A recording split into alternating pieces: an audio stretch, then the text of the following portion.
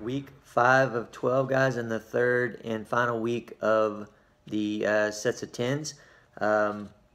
Hopefully you guys have survived all the reps over the last couple weeks. I know your body's probably feeling it a little bit, but be confident that you're going to still you're still going to be able to continue to raise those loads up just a little bit this week. Hang in there one more week.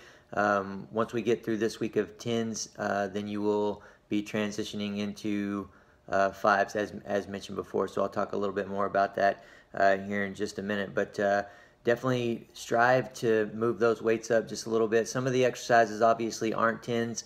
The deadlifts and some of the presses and the squats obviously are 10s, but those exercises that are 5s this week as well, we're trying to basically do the same thing with those as has been indicated and understood over the last couple weeks. So going into this week, again, just remember this is your last week, so you really be aggressive, but be realistic with the goal that you have. If you miss your test set of 10, then don't worry too much about it. Just re-rack it or rack it, and then finish out those reps. So say if you get 7 and you miss on the 8th one, then go ahead and rest as needed. Finish out to 10, and then whenever you do your back off set, make sure you take it off something a little bit less. Take it off something that you think you would have gotten 10 for that day.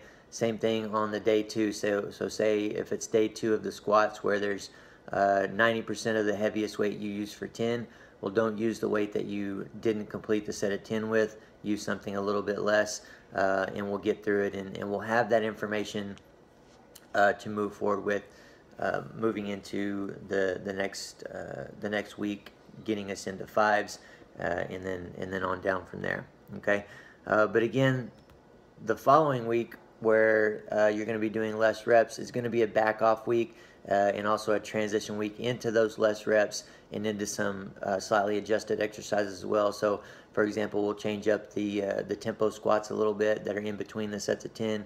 We'll change up the power snatches, the power cleans. We'll go from a different position, go probably from above the knee with less reps, and start to change up the variations just a little bit. Like last, let's see, on week 1 of the 10s, you did regular snatches at the end of the week. This last week we did regular clean and jerks, so we'll just change that up one more time. So you'll be doing regular snatches towards the end of the week with a little bit of a higher percentage, and then you'll be doing some power clean and power jerk, like you did on week 1 of the 10. So just changing stuff up a little bit, guys, and as mentioned in that regard, as we move into the 5s, we'll start to put the regular snatch and clean and jerk together a little bit more on that last day. So pretty straightforward. Other than that, that's pretty much all I have for you this week, guys. Just like I said, hang in there, do the best you can on those sets of 10.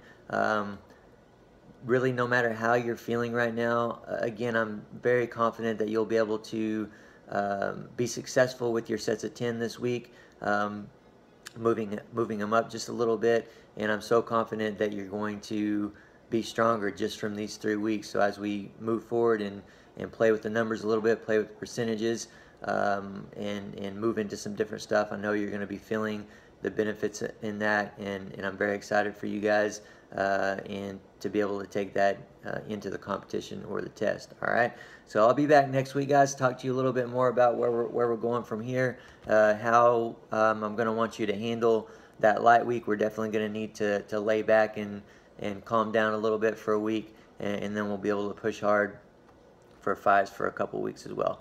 All right, guys, I'll see you then.